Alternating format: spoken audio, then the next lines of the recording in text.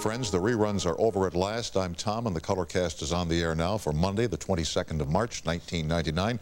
Roger Ebert, fresh from the Oscars here in Los Angeles last night, is with us, along with Oscar winner Keiko Ebe, who made a documentary on old people that won the Academy Award for Best Doc here in Southern California last night. I spent a wonderful week in my beloved Northern California and traveled by car back to L.A. on Saturday in the 10-hour drive from hell. You know, I followed the rainstorm all the way down the coast. It began with a 1 hour and 45-minute delay on a stretch of road in Tiburon, California. They apparently had a gas leak up there, and they had to dig up the whole road, and naturally they dug it up right at a stoplight. And they turned the stoplight to a flashing light, so every car had to stop and then go through. And the police, who I am assuming were sent out to direct traffic, were too busy watching the gas company people dig the hole. So we were there for an hour and 45 minutes. Thank you so very much. Planning is tough, I know. I watched the Oscar Awards last night, and I was prepared for the moment of controversy when Elia Kazan came out to receive his honorary Lifetime Award. And we'll talk about that with Roger Ebert in some length later on. But all last week on the news, on the local channels, they kept pointing to this controversy involving Mr. Kazan. And for those of you who are too young to recall, he was one of those who named names during the witch hunts of the McCarthy era back in the 1940s and 1950s, people who possibly were members of the Communist Party. It was not a very pretty picture in America at that time. And Mr. Kazan apparently ruined the careers of some people by naming them as communists or sympathizers when in fact they were not. And there was a body of opinion out in California that he should not have received the award last night. But be that as it may, it stunned me to hear a local news anchor in San Francisco identify the period as the MacArthur period. You would think that people who anchor the news would read enough about American history or a story of that magnitude and know it was the McCarthy era and not the MacArthur era. But then again, little surprises me anymore. This is our last Monday night together. We do 5 shows, and then the new show takes over a week from tomorrow night, Craig Kilborn on the Late Late Show here on CBS. And I was flattered today as I drove into the lot to notice that there were 2 or 3 guys standing out at the bus stop. Have you seen these guys? They're dressed up, they look like me, and they have the, you know, the comb over and all that. And they have a big sign that says, "Honk if you'll miss Tom."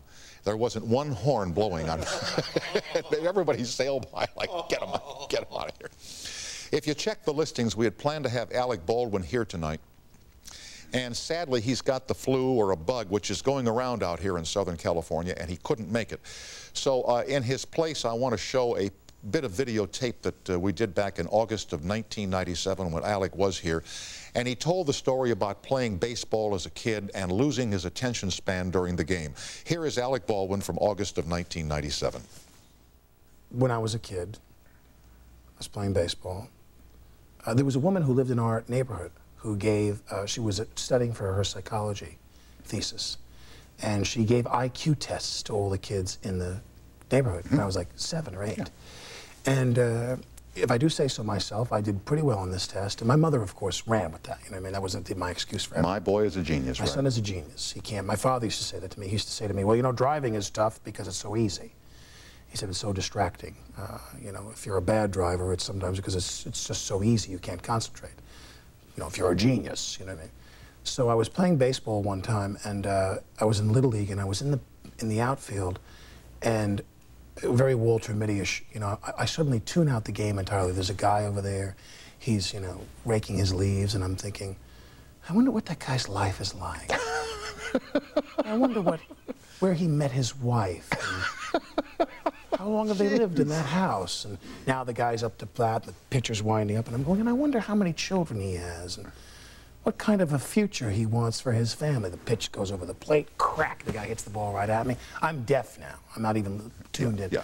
And the ball is hissing toward me and whistling over my head, and I can't see all the players on my team going, what are you doing? And I'm sitting there going, and I wonder what he had for breakfast this morning.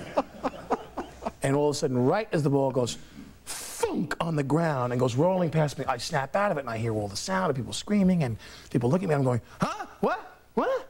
I run and get the ball, 3 runs scored, we lose the game. I walk back in, and a big word that people used back then, coaches, they would say the word, when I was a kid, their favorite word was hump. Hump, yeah. So I walked in, the guy goes, nice play, Baldwin. You hump. I don't know what it meant. They'd always say that. If you didn't have your jock at gym that day, the gym teacher would say, "All right, jock check."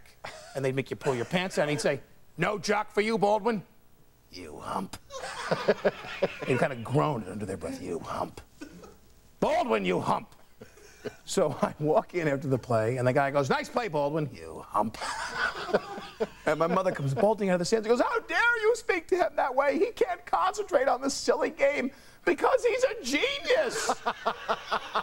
And I look at my mother and I'm going, no, shh, please, no, Mom, no. He's a genius. He can't be bothered with these silly games. "Mrs. Baldwin, sit down, you hump." And the guy looked at me for the rest of the thing. He'd sit there and he'd go, "All right, second base, Baker. Third base, Wilson. Right field, genius." I'm sorry. It's a funny moment, wasn't it, huh? By the way, tomorrow night, Tony Curtis is here, and our friend David Milch from NYPD Blue. On Wednesday, Bonnie Hunt will join us. On Thursday, we have David Letterman and Tom Brokaw. And Friday, our last night here, we have Dennis Miller. And, of course, you on the toll-free and a couple of other surprises. So a lady is at the workplace, and a fellow walks by. He says, "Gee," he says, "your hair smells terrific." And she immediately rushes to the supervisor to report him for sexual harassment. Supervisor says, "Well, what did he say?" She says, "My hair." She says, "He said my hair smelled terrific."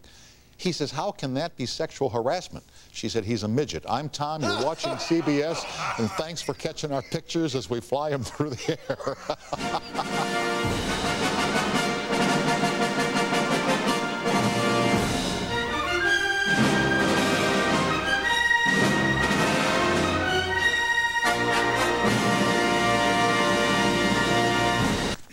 I am not ready.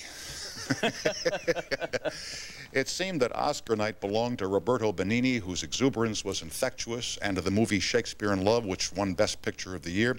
Roger Ebert, our pal, joins us now for a look at the award show and some other stuff. Rog, thanks for coming on, and welcome back to CBS. How you doing? Nice to be here. I'm doing fine. You know, Up late last night, but here I am. I saw you last night with the parties, you know, on the local channel here, and I saw you before the ceremonies on the red carpet interviewing the celebrities. You did not seem comfortable to me doing that. Is that a tough assignment? I was comfortable doing it. It's tough because you don't know. First of all, the sun is directly behind the celebrities. Perfect. You know, and it's setting. So you can't, you see dark silhouettes with famous noses approaching. Right, so it's hard to know who's coming your way. You don't know who you're talking to. Then, the moment you're talking to somebody, somebody else comes along. So you have to kind of move them along. You know, get rid of Benigni, here comes Hanks. Get rid of Hanks, here's Spielberg. Yeah. And then, of course, what can you ask them that isn't kind of stupid? Are you looking forward? You know, hope you'll win? Mm-hmm. Are you nervous? Yeah, right. Who are you wearing? Yeah, right. That's it.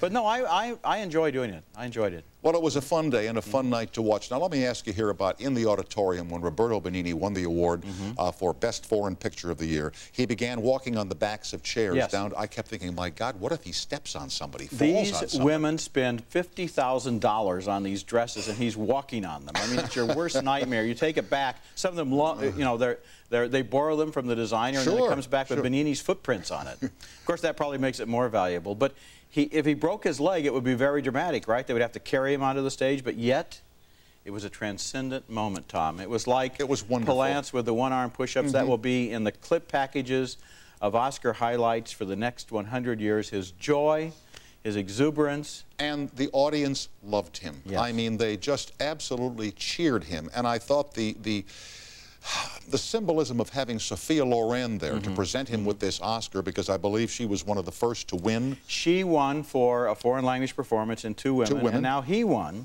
So they're the two. A Joseph E. Levine production. Yes, yes it was. Yeah. And so she opens the envelope and she says, "Roberto." Yeah. And then he jumps up. What he did, I was at the Cannes Film Festival when the film won second prize last May, Grand Jury Prize. He gets up, he falls flat on his stomach and kisses Scorsese's feet, the head of the jury, then pulls himself up Scorsese's designer suit, you know, and kisses him on both cheeks, works his way through the entire jury, kissing every single jury member, leads the applause. Now comes the grand prize winner, Angelopoulos from Greece, you know. It's like he lost. I mean, he only won the first prize. Oh, here I am, you know. I'm chopped liver. What do you make of Benigni? Is he for real? Huh? He is like that. I don't know. You know, his wife is so sweet and so nice. Violetta Braschi. I wonder what it's like to be married to him. I hope he's not like that at home. Oh, we're having a toast for breakfast. But he is so outgoing, and he's a very popular star in Italy. I wondered if the Sophia Loren thing were impromptu, that she was going to present this award, or if the Academy probably had a hunch that Life is Beautiful would win the Best Foreign Film, I think so they slotted her to make that presentation. I feel everybody had a real good hunch that it would win for Best Foreign Film, but they allegedly, and I'm sure it's true, they don't know. They don't know who's going to win, but it was a real good bet, and it was perfect drama. What about the hunch on Benigni for Best Actor, though? Long shot. I did not predict that. I predicted Shakespeare in Love for Best Film. I did not think he would win for Best Actor, and he did. And he did, and you know, people love that film. I should have had my ear closer to the ground, because all during Oscar season, people were talking about Shakespeare in Love, and they're talking about Private Ryan, and then they get that little look in their eyes. Yeah. You know? But I really like that Life is Beautiful. That was a lot of fun. Yeah. And I should have realized that. You mentioned Shakespeare in Love versus Private Ryan. A lot of people were betting on Private Ryan to win Best Picture. What happened there? I think it's the persistence of memory phenomenon. You remember pleasure, your memory of pleasure disintegrates as time passes. I'm sure you've noticed that in your life. Yes, I have. Yes. They saw the movie. Not that much time, as a matter of fact. Just a few minutes sometimes. What did I do last night? They saw Private Ryan last July. There you go. They saw Shakespeare in Love last month or this month. They maybe saw it a week before they marked their ballots. It's very fresh in their minds. It's a very entertaining picture. It's a charming picture. It's a romantic comedy. And then they had to think back for 8 months. Now, it's insulting. Even though they re-released Private Ryan, you know, but if you've seen it once, you don't necessarily, you have all these tapes the Academy sends out. You don't necessarily see it a second time. I think if Private Ryan had come out in December, it would have won. Really? Yeah, frankly, do you think timing is that much of a both factor? pictures were in my top 10 last year, but I think Private Ryan was the better picture and the one more likely to be remembered and studied in 20 or 30 years. You know, I went to see a picture last week called Waking Ned Devine, and I didn't know what to expect. I mean, what a joy that picture On our show, we have a memo to the Academy, which basically is, please nominate these people. We said, please nominate David Kelly. Oh, please. The scrawny guy on the motorbike. Oh, my God. Give him a nomination. With the face, with the cigarette hanging out. I mean, the greatest face, one of the great faces on film. Wouldn't you love to see Benigni and Kelly next to each other in a shot with Oscars? I mean, it would be... And now, when the show is on the air, after you finish the interviews as they're coming in, do you go to the press room? Yeah, I'm in the press room. And what goes on in there while the show is on the air? Everybody is sitting in front of a portable computer trying to watch a monitor that is further away than any monitor in this studio, with people standing up in front of it. You have earphones so you can hear what's going on TV. Meanwhile, people come out who just won. Right. They're holding their Oscars. They're like rabbits in the headlights. They have no idea they're going to have to face the press. And they're being interviewed on loudspeakers, so that you have their interview booming in one ear while the television is booming in the other ear. I'm trying to see who has won Best Actor, while meanwhile James Coburn is giving his theories for the treatment of arthritis. He got backstage, he talked a little about the movie. Basically it was that the arthritis establishment is spending their money in the wrong way, and I finally, after 10 years, took things into my own hand and cured my own arthritis, and so I know how to do it. That's why he came down there, to get that off his chest. Right, yeah. Now, I was able to pick up on the satellite last night, the press room, and there was one guy or gal who asked every winner. Oh, I know. What did you do? Exactly. And but Coburn's answer was great. Well, Coburn said, I got up, I had a piece of toast, and I waited for my wife to get dressed. Right. And that took up the rest of the day. That's right. But he, very gallantly, he added, but it was worth it. We are chatting here with Roger Ebert, who reviews movies in Chicago in the papers and on television. Back with Roger and you on the toll-free after this break.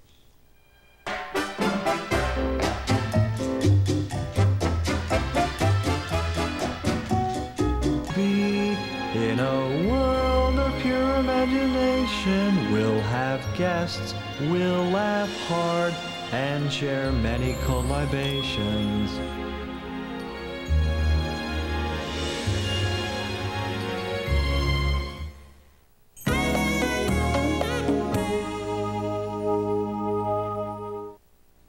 Cairo, Hong Kong. Richard on the toll-free in Amarillo, Texas. Hi, Richard, and welcome to CBS. Hello. Hello, how are you, Tom? I'm fine, thanks. Hope you are, Richard. Did you enjoy the Oscar show last night? Yes, I did, except I wanted to ask Mr. Ebert a question. Sure, go ahead. Well, what do you think about Spielberg winning Best Director, but he didn't win the Best Movie? It seems like a contradiction, doesn't it? If you are the best director of the year, why didn't you direct the best film?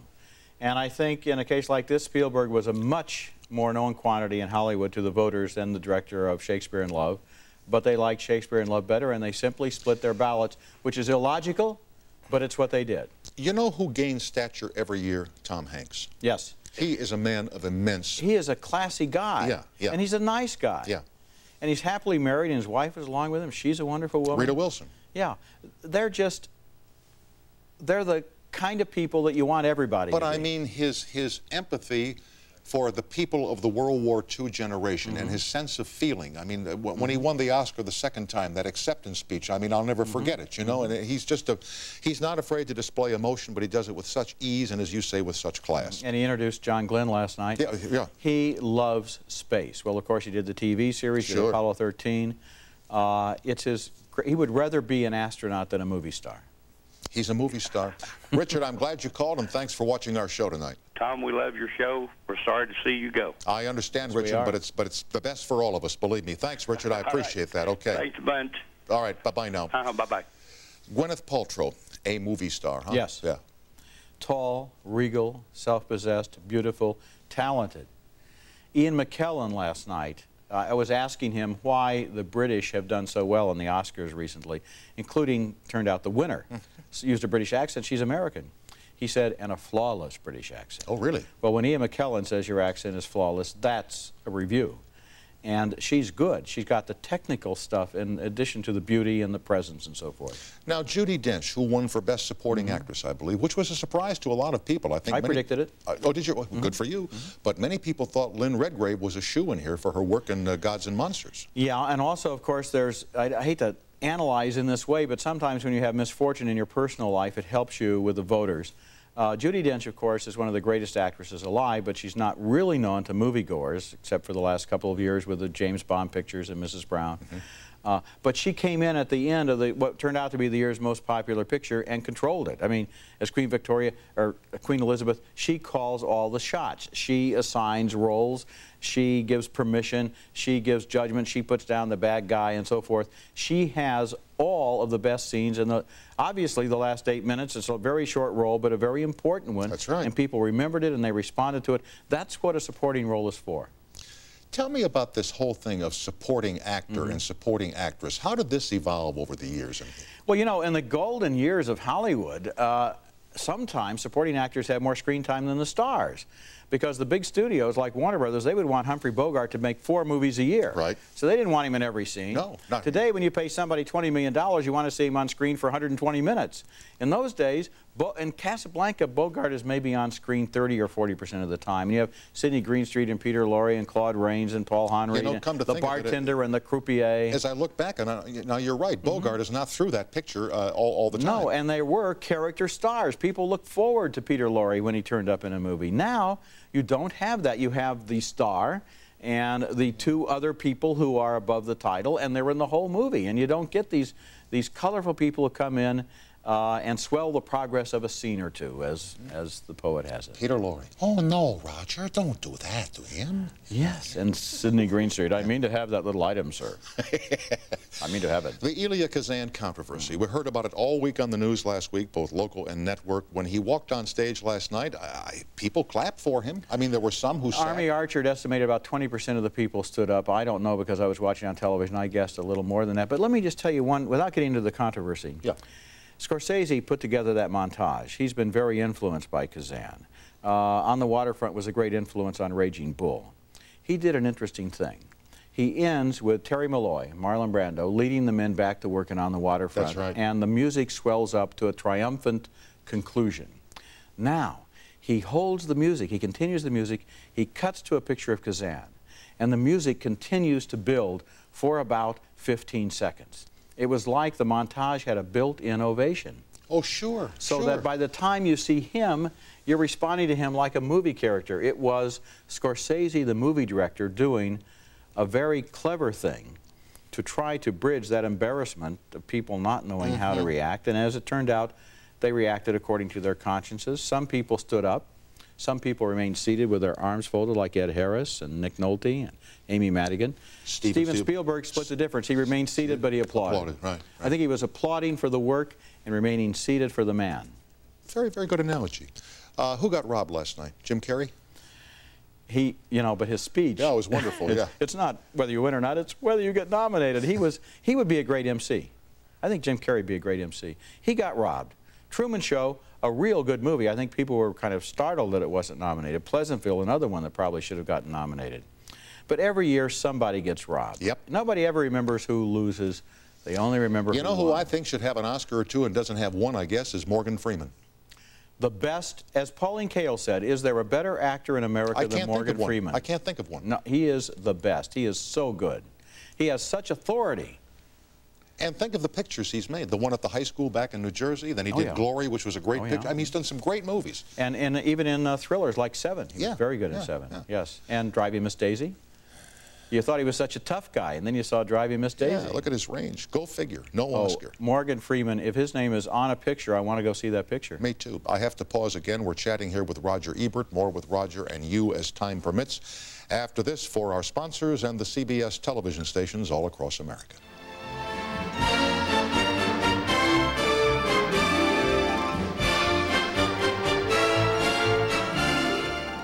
On the toll-free with Roger Ebert, here is Greg calling from Nova Scotia. Hi, Greg. How are you? Hello, Mr. Snyder. I'm fine, Pleasure Greg. to be How on are your you? show. Good, sir. Thank you. I'd like to ask Mr. Ebert, if I could, what's in his background that allows him to be such a good movie critic? Gee, thanks. Experience. I've been a movie critic a while. Books. Catholic school. I had great nuns who encouraged me to read and to think and to be whoever I was. Great high school, great college, and the Princess Theater on Main Street in Urbana, Illinois. And a love for movies. And a love for movies, yeah. And to see those movies when I was a kid. Gene Autry and Roy Rogers, they had a tribute last night. They were my heroes. How about the horse last night? They couldn't get the horse to stay. I was hoping that horse would make Academy history. How about you? Yeah, me too. What? And leave showbiz? Yeah. Anything else? Did you watch the show last night, Greg? Yes, I did. What? It was good. I thought Whippy was a bit over the top. Yeah, well, she was, but as she said, I'll probably never be asked to do this again, so she went full bore last night. Could I ask Mr. Ebert's opinion? My favorite movie is Papillon with Steve McQueen. What does he think of that movie? I haven't seen it since it came out. It wouldn't be my favorite movie, but I wouldn't want to say any more than that until I saw it again. It's been at least 20 years since I've seen it. Greg, I'm glad you called, and thanks for watching. You're a gentleman, Mr. Snyder. Thank you. Okay, good night, Greg, and be well. I thought for a second last night when they did the In Memoriam that they forgot Gene Siskel. And then Whoopi mentioned him, and that was such a wonderful moment. In the press room, there was applause. And Gene was a great guy. I was really touched that she did that. That was really nice of her. Really nice. And I wonder why he wasn't in, well, I guess not being a member of the Academy. I think you have to be a member of that Academy family to get into the montage, and I can kind of understand that because every year a lot of people die who maybe don't qualify, and that's the way they look at it. But I think that in the world of movies, Gene made a great contribution, and it was very appropriate and very nice. You know, Raj, I almost knew that his story was not going to have a happy ending. You could almost sense it. And we believed, we wanted to believe what he told us. And, you know, he kept it very private. He didn't want to talk about his health. He didn't want any pity. He didn't want people to treat him as if he was sick. And I could tell that he was uncomfortable and in pain and having difficulty sometimes. But I kind of just believed him, just wanted to believe him. I didn't know that his last show was his last show. He left the building without saying goodbye to anyone. He didn't want to say goodbye. When you found out he was gone? It was like an enormous presence in my life was missing. I mean, I've been pushing against this guy and pushing with this guy for years, even before we were on TV. He was like my big competitor, then he was my partner on the television show. And I miss him every day. He was a very smart guy, and we had a shorthand, a verbal shorthand. Right. There are phrases that we use that I can't use anymore. They don't mean anything to anyone else. And where did this come from? The Romans. Yeah. Well, we did. But I mean, for you and for on the previous show, we had yes votes and no votes. Yeah. Then we left to go. We left Tribune Entertainment to go to Buena Vista, and we felt that we had that would be intellectual property. You know, on television. Yeah, right. Voting yes and voting no. Oh, that's intellectual property. So we came up with thumbs up and thumbs down, which turned out to be the best thing we ever did. Did the audience catch on right away? Did you get feedback on it from people? I guess, yeah, and it was nice in the ads because then they don't misquote you. That's right. You know, either it's 2 thumbs up or it's not. It's not like you say it was an incredible disaster and they say incredible. Yeah, you're right. Right. And the future of Ebert. We have a series of guest hosts coming in. We have Ken Turan of the LA Times next week. Then we have Joel Siegel of Good Morning America. Sure, then we have Joel. Ruby Rich, who is a film critic from San Francisco. Then I believe we're going to have Harry Knowles, who is the famous proprietor of the Ain't It Cool website, and various other people will be coming in. We've had Tom Shales, we had Howie Mobshevitz. And so eventually we just settle on one. If one just shines through, breaks through, there's chemistry with you. And possibly, but we're not. That isn't our agenda right now. Our agenda right now is to just sample a large group of film critics, people who have credentials and the ability to talk about films. And it's just too soon to start looking for a replacement. I understand. I understand. I remember your first network television appearance. You should. You were there. I know. You were there. You put us on television. Yeah, I did. Tom Snyder, The Tomorrow Show. Yeah. And Siskel we heard about these 2 kids out in Chicago. We were on PBS, and you wanted us on national television, and we were scared. Really? And we came into that set. It was in New York. You had the cigarette. And you put us at ease because it was conversational. You know, you have a good way with guests. You are interested. You know, your questions, you listen, and then it follows. Yeah.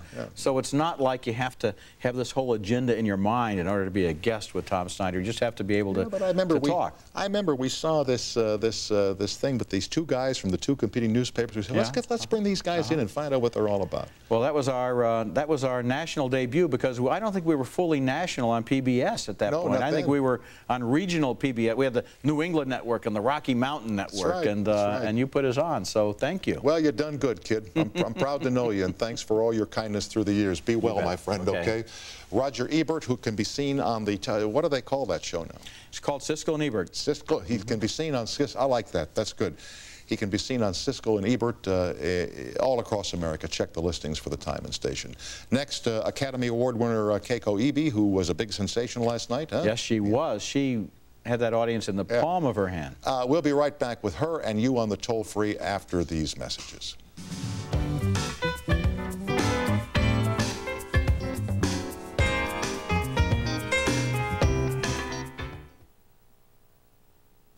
You've all gotten what you wanted in this deal. V6, dual sliding doors, etc., etc. What about my client? Where's his share? Who's looking out for him? Jackie Childs, that's who. What's he need with 9 cup holders? What about 9 bottle holders? Yeah, you like that, don't you? Oh, brother. What's that? Nothing. The all-new 7-passenger, 9-bottle holding, something for everyone Honda Odyssey. It's one big happy minivan. Tomorrow night, along with you on the toll-free and in your home.